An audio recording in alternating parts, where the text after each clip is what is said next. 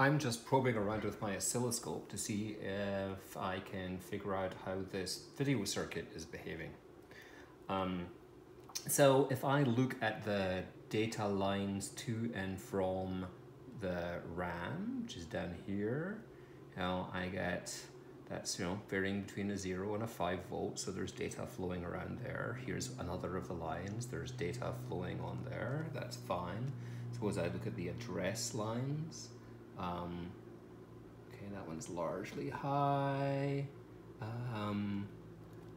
Just trying to get in here. But basically, I've got signals. I've got data flowing around. If I check the RAS and CAS signals, which I think are over here, I'm getting 2.78 megahertz pretty consistently, which I think is correct, although I'm going to have to check that. So it looks as though the basic operations are working. The timing may be off. I've still got to figure that out. But here's a more telling situation. Let me switch over to my other input here. Let's switch this one off and this one on. So that is coming from the composite output on a Raspberry Pi, which I think is the only device I have lying around here that will generate composite video.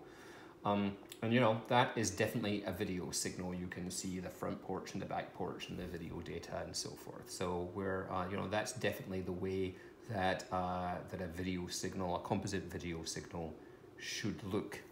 Now, if I take that same input and I switch it over here to my video signal output, well, you can see that that does not look the same. I'm just sort of getting some random nonsense out there that I cannot quite decode.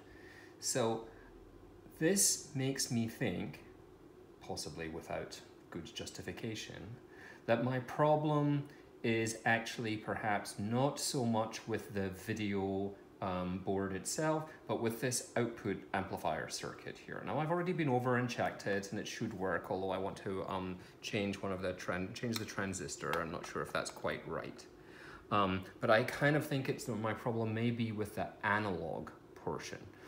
The digital portion may still also be broken, but I just feel as though I ought to be seeing something other than a blank screen. I ought to be seeing some nonsense, maybe nonsense text, maybe nonsense graphics, whatever, but I should be seeing something on the screen.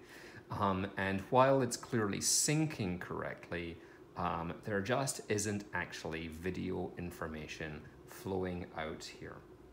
And so I'm going to focus my attention on the analog part here, which of course is the part that I actually know least about. But I really need, until I'm seeing something like that, something that looks genuinely like a video signal, I'm not surprised if I don't see anything on the screen.